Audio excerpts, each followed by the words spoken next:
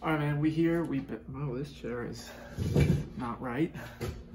We back. I know you can see a little bit of white over here. I'm sure that's happened in other videos. I'm just noticing it now. I'm doing this very quickly. It's the middle of the night, and to give you background on what's happening, I might stay up all night because I'm nervous I have a gas leak here. I have no reason to believe other than it smells weird because everything's off. But it's too late to call the building and figure it out, so the only hope is to stay awake so that I make sure nobody in the apartment dies, because I can't afford to get a hotel.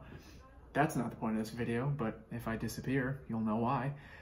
We're here to review the Northman, which I just saw. I know I've been saying and preaching in the last few videos that I'm going to see everything everywhere all at once, and I tried tonight. I wanted to see it in chronological order because these are the two movies that have come out that are on my list, and I wanted to see them as they came out, which obviously Everything Everywhere All at Once came out first. Went there to see it tonight. Me and my girlfriend actually scootered there, and we're behind schedule. So we got there too late to see Everything Everywhere, but we did get there in time to see the Northman, so we saw that. Excuse me. I'm very happy that we did see that. It was, for those of you who don't know, the story is basically the tale that Shakespeare based Hamlet off of. I was of the knowledge that Hamlet had just created the story for Hamlet because that was already really way back in the day. I didn't know. Apparently this story came before that even happened, and this is what Hamlet based it off of. The story of Amleth, not Hamlet, Amleth. And it takes place in Iceland, and it's essentially the same exact story, except for those of you who know Hamlet, there is no Ophelia character who's like in love with Hamlet and he turns her away, she gets depressed, she kills herself, he doesn't kill her mother, no. Amleth just has a love interest, which is Anya Taylor-Joy. Amleth is played by Alexander Skarsgård. Perfect casting for both parts. Then Amleth's mother is played by Nicole Kidman. Funny, because her and Skarsgård are in Big Little Lies together, and different dynamic. It's almost the opposite now, where like she's the bad guy, whatever.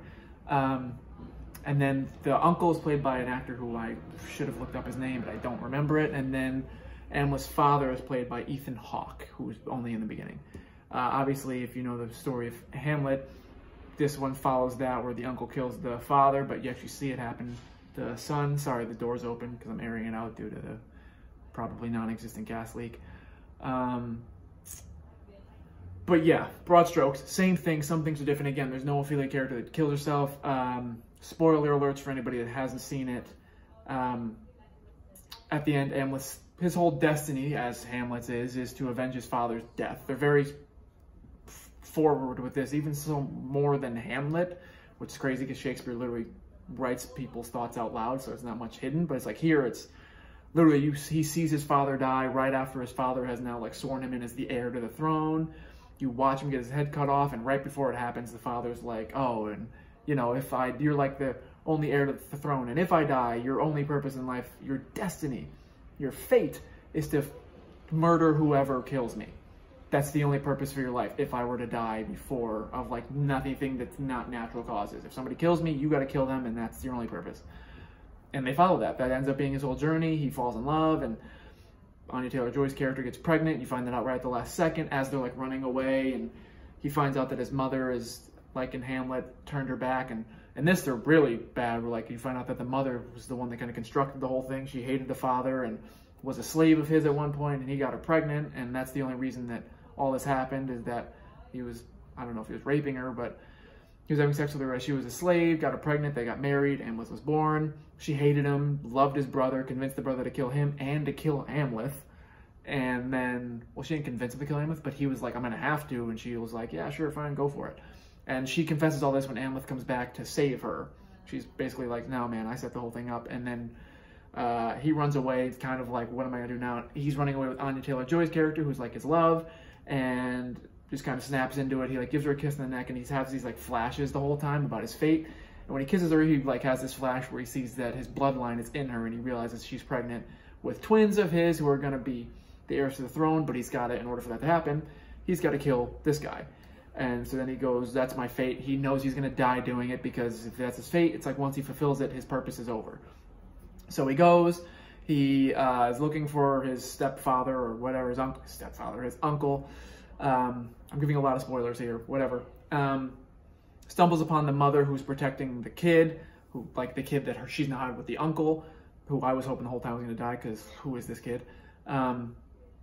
She jumps on his back, or not jumps on his back, but attacks him. He kills her. Then the kid jumps on his back and like boom, boom, boom, starts attacking him. The mom got a hit on him with a sword too, so he's already all cut up. The kid's like stabbing him all in the back, so he's gonna bleed out at this point. He kills the kid easily. Then the uncle comes in, takes the bodies of his dead ones, and says, "I'll see you in hell," which you think means like hell, but it's actually H-E-L, and it's just a place near a volcano. They meet there. They fight to the death and literally kill each other at the same time. He sticks Hamlet through the heart at the same time that Hamlet beheads him. It's a cool moment, and that's how he dies. He fulfills his destiny, and then we see him riding off into heaven, assuming that his family's not going to take over the throne as it should be. That's broad strokes the purpose. I think it was really good. The score is fantastic. Casting was incredible. The accents are very confusing because at the beginning you think, before you know it's in Iceland, you think they're all Irish, and then you realize, oh, it's Iceland, so their accents aren't off. Or maybe they are, I don't know. But the casting overall is very, very good. The acting is very good. They don't ask too much of them. I think the plot takes care of itself. The action scenes are very good. The like fighting, the battles, I think battles, but the fight scenes, the confrontational scenes are amazing. The cinematography is great. The direction is fantastic. Robert Eggers does it again. And yeah, man, I think the only fault I have is, and the only reason I give it 4 stars on Letterboxd, only reason I didn't rate it higher is because while it does move, there are points where nothing's happening and it does drag. And I was like, if I weren't somebody who is, I'm not a cinephile. I'm like the best casual fan you'll ever see. Because I don't go by like, I'm critical, but it's like, I don't judge things the same way like these cinephiles do, where it's like they have to have this or it's whatever. I'm very imbalanced and inconsistent with that stuff. And in this, I stuck with it even through that, but I was like, somebody who isn't committed to this story the way I am would be confused by this language. And in these moments where it's depending on just the language and nothing else is happening, it drags. And so I was like, you really feel the 2.5-hour runtime or whatever it is. And so that's the only kind of setback. And I was like, oh, I can't give it anything more than a 4 because it is kind of something where I was like, they didn't need to do that for me. I was like, for some people they might have, but the people that they're also doing that for, as far as making them understand what's going on, are the people who are going to check out in those moments. So I think that was they're stuck between a rock and a hard place there because of the subject matter. But overall, I really, really loved it. Again, like I said, I posted a video about my most anticipated, and this was top 5. So, man, this is like really strong start. I'm really glad I surprisingly got to see it tonight. I thought it was going to be a few nights before I got to see it. And I really, really enjoyed it. It's something that, especially now, it's only the night of, and it's like every hour that passes since I've seen it, I'm liking it a little bit more. It's a lot like The Tragedy of Macbeth in that way, because it had a lot of the same strengths. Even the score and just kind of the sound editing that they had going on, the sound mixing, fantastic.